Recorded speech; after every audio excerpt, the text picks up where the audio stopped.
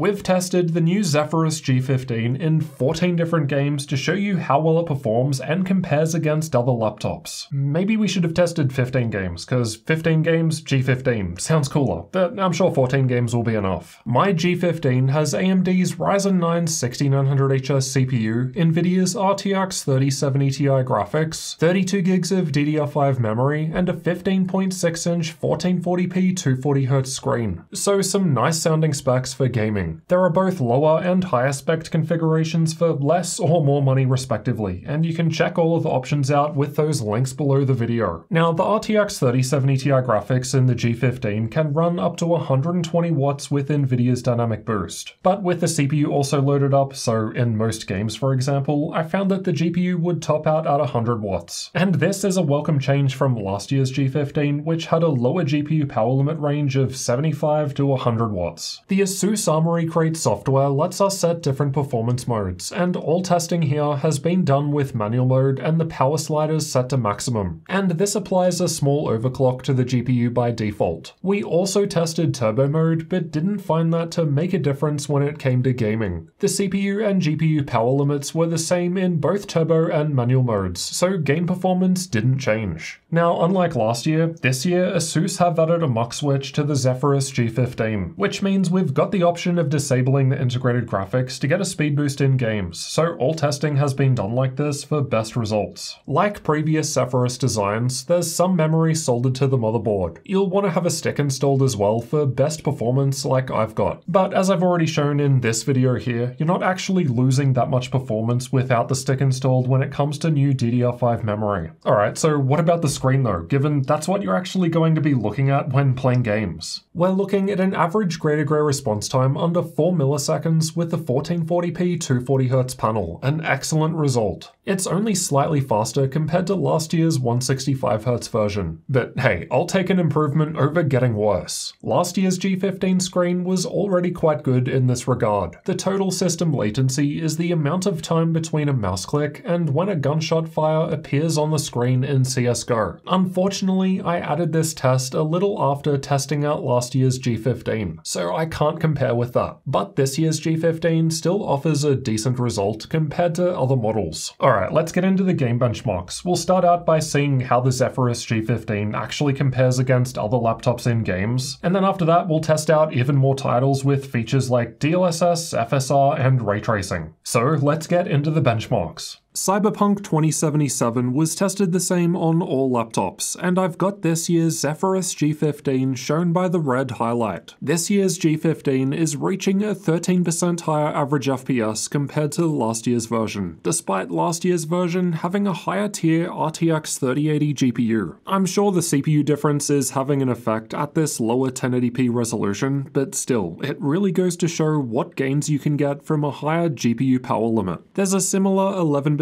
boost to average FPS at the higher 1440p resolution, which is the native resolution of the screen in both of my G15 laptops. I found it interesting that the Zephyrus G15 was performing a little better compared to the Zephyrus M16. Both laptops have RTX 3070 Ti graphics with the same power limit range and a MUX Switch. The key difference is the CPU change. I'll compare the G15 and M16 in a dedicated comparison video soon. Make sure you're subscribed. Control is a GPU-heavy game, so although this year's G15 is around 10% ahead of last year's in average FPS, I'd say most of this is due to the GPU power limit difference rather than the fact that this year's G15 added a MUX Switch. We'd expect the MUX Switch to help more in esports titles, or any game that is capable of hitting super high frame rates. The difference is usually quite small in GPU-heavy games like this though. I was quite surprised to see this year's Zephyrus G15 coming out slightly ahead of a couple of RTX 3080 Ti laptops at the higher 1440p resolution. Sure, it's an extremely minor difference and definitely not one you'd notice while playing. The point is, you'd expect the 3080 Ti machines to do better. The Aero 16 doesn't have a MUX Switch, while the Blade 15 does. The GPU power limits aren't all that different between those two 3080 Ti's and the 3070 Ti in the G15. So yeah, at similar power limits, it shows that it's not worth spending more money on the 3080 Ti. A 10% or so FPS difference compared to last year's G15 that had a higher tier GPU is a decent result. Of course, it's absolutely not worth upgrading from last year's G15 if you've already got one. It's just good to see things improve over time. Alright, now that we know how the G15 compares against other laptops, let's test it out in way more games. Apex Legends was tested in the latest Season 13 in the World's Edge map. This game doesn't have any built-in setting presets, so I've tested it with either all settings maxed out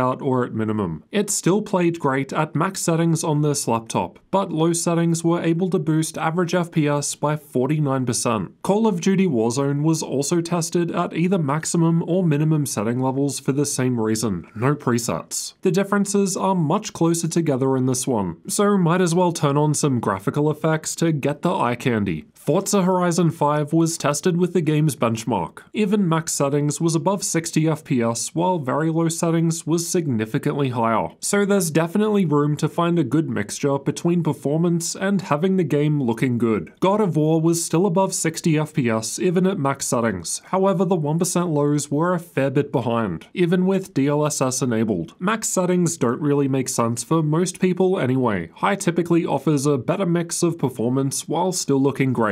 Fortnite, on the other hand, is a competitive title, so higher frame rates would be helpful here. 100 FPS was possible at max settings with DLSS on quality mode at the screen's native 1440p resolution. We could of course lower DLSS to further boost performance, but quality mode offers a nice mixture of FPS boost without degrading visual quality. Dying Light 2 was also tested with DLSS enabled, but even with it on, the two ray tracing presets up the top weren't doing super well. It seems like RT at 1440p, even with DLSS, can still be a struggle for a 3070 Ti with mid-range GPU power limit. Red Dead Redemption 2 was tested with the game's benchmark with DLSS on quality mode. Max settings were still above 60 FPS, but there's a fairly big improvement lowering down just one level to high settings, while medium and low didn't offer too much additional benefit. Microsoft Flight Simulator doesn't need a high frame rate to play. High settings was close to 60 FPS,